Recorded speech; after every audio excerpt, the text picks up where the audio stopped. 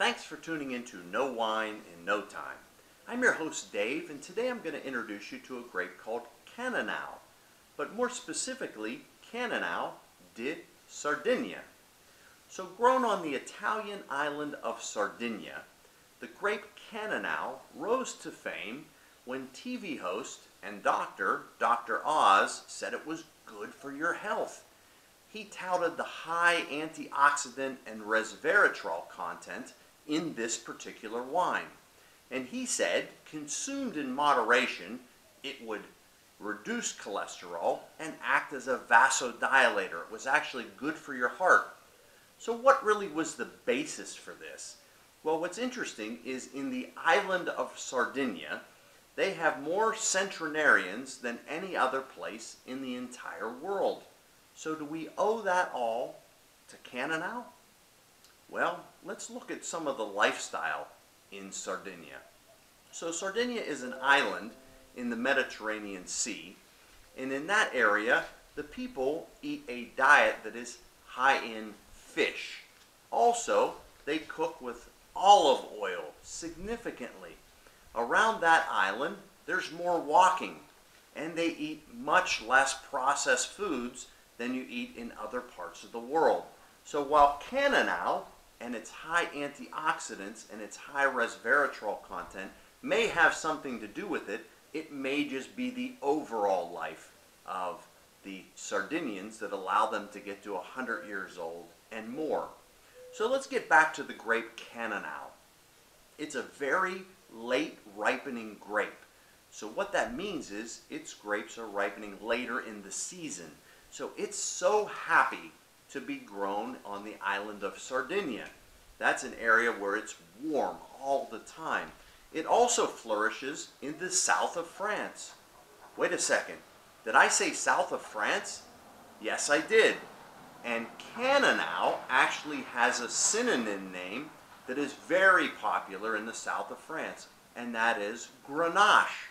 So if you think you know Cannonau, if you know Grenache, then you absolutely do. DNA testing makes it the exact same grape.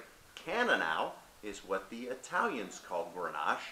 Obviously, Grenache is what the French call that particular grape. So what does it produce? It produces a full-bodied, medium acid, medium tannic wine that tends to be higher in alcohol because the grapes are ripening later.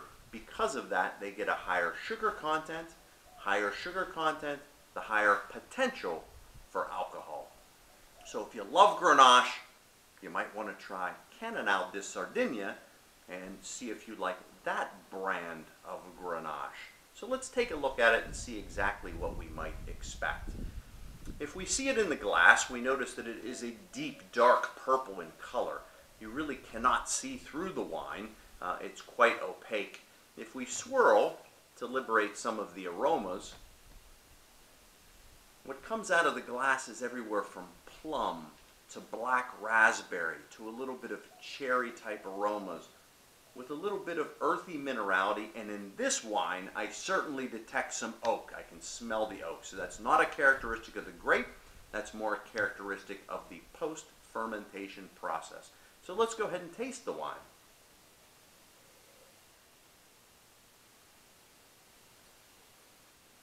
So certainly you can see the Grenache in Italy's brand of Cannonau. It enters the palate with that little bit of plum type of pudding flavor, almost like a plum compote, and it kind of fades into a cherry bordering on black raspberry. But all the way through that, we have a little bit of spiciness, a little bit of almost like incense to the wine.